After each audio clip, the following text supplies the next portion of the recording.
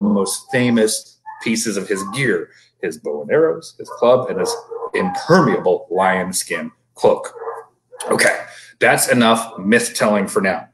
I want to show you how to make a constellation viewer, how to use a picture of a constellation to project a constellation onto a dark surface anytime you want. So I'm going to move my camera off of this bin of cat litter that I had it on. Let's see, we got our tools over here, our supplies we're going to need. Forgive me, this is going to be a little awkward. So once again, here's the finished constellation viewer. This is Hercules. And the first thing you're going to need to do, of course, decide which constellation you want to make a constellation viewer for. And then you're going to have to look up a picture of that constellation so you know what the star pattern looks like. So because I'm doing Hercules, we'll bring up that picture of Hercules again so I can go off of that to sketch my my Hercules constellation when it gets to that point. But before we do that, okay, here is my piece of paper.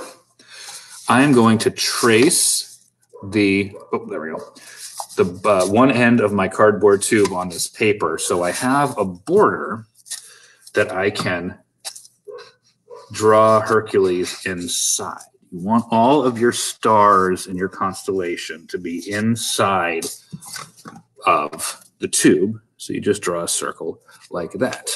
Now, I'm going to use my picture and the one I made already for reference. I'm going to pick out the stars in Hercules. I'm going to draw them in their positions as best I can. And I'm going to make big fat stars. There we go. And then I'm going to connect them with kind of skinny lines. Now I want the stars to be nice and fat because I'm going to poke them out. And if you don't have room for every single star, if it's a really big constellation, it's okay to leave a couple out. In fact, often different sources will give you different stars that go in certain constellations. And there are official stars, to be sure. But that doesn't mean that some sources can't kind of come up with their own. After all, constellations, they're just things that we just made up. We just connected the dots in the sky a long time ago, and these aren't the only ones. These are just the Greek ones. Different cultures all over the world had their own constellations by connecting the stars in different ways. So, anyway, here's my Hercules. Wait, it's supposed to be upside down. There's my Hercules. And here's the thing about Hercules. I'm going to turn it back right side up again. He actually looks kind of like a dude. A lot of constellations don't look really much like what you think they're supposed to be. You look up at that and go, oh, that's supposed to be a lady. And it just looks like a line or two. Hercules, he's got a head. He's got two arms. He's got a body right there. Well, it's like torso. That's called the keystone. If you're looking for Hercules, you're looking for these 4 stars and the keystone. And he's got a couple of legs down there. So he's actually a pretty well-formed man. The next thing I'm going to need to do, pick one end of my cardboard tube, lay my Hercules on top of it like so. And then it's going to take a bit, and it's not going to be pretty, but that's okay. It doesn't have to be pretty. It just has to work. I'm going to start kind of folding the edges of the paper down as best I can. And then, using a little bit of tape, I'm going to tape them to the tube. And I'm going to try to do this in such a way that there aren't any holes around the top of the tube, because eventually I'm going to shine light down this tube. And the only holes that I want to be in are the ones I'm going to poke as soon as I get this all taped on. So bear with me for a moment. This is, I don't want to say painstaking. It's not a painstaking process. It just takes a while to get it right. And you do want to get it right.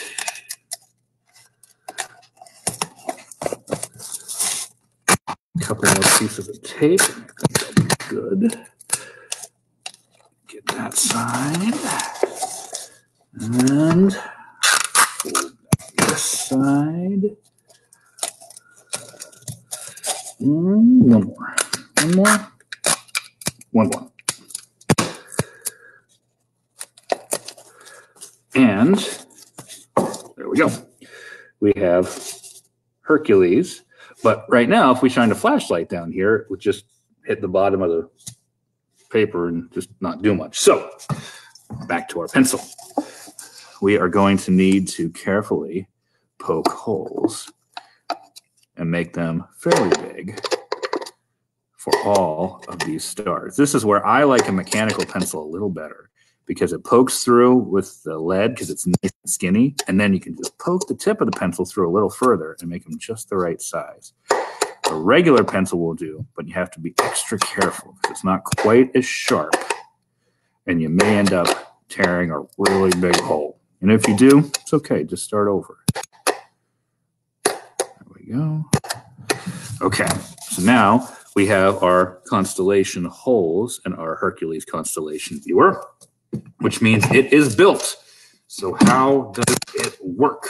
Let me turn the lights off, or at least as many as I can. One of them's motion sensor, but it's kind of dim. Here we go.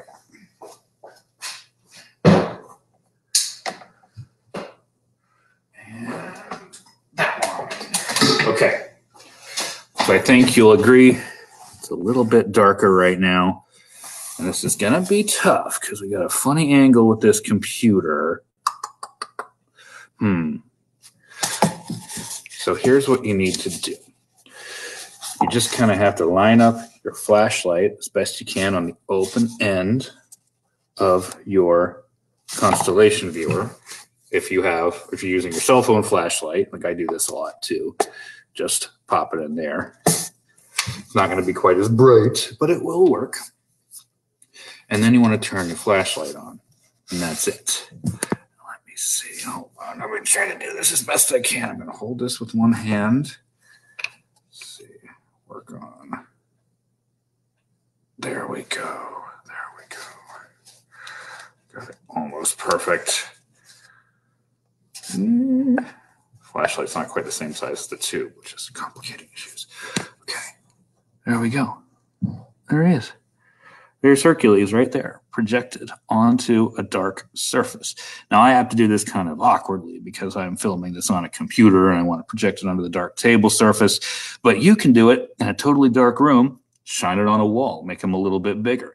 Those stars will allow you, those holes will allow you to see virtual stars wherever you are, as long as you can turn the lights off and grab a flashlight. Now, another way to do it, which may be a little easier sometimes, is simply to look through it like this and look at a bright surface. Like I'm looking at the screen on my computer and all these stars are coming through. Now, the thing about doing it this way is you're going to be looking at a mirror image, a reverse version of the constellation. But it's just another way to see the constellations during the day, when it's cloudy, when it's the wrong season for the constellation that you want to look at. Just take, a cardboard tube, some paper, tape, and a pencil and a flashlight, and make yourself a constellation viewer. Now, everybody, if you decide to make a constellation viewer and pick, your favorite constellation, we'd love to see your pictures of it in action.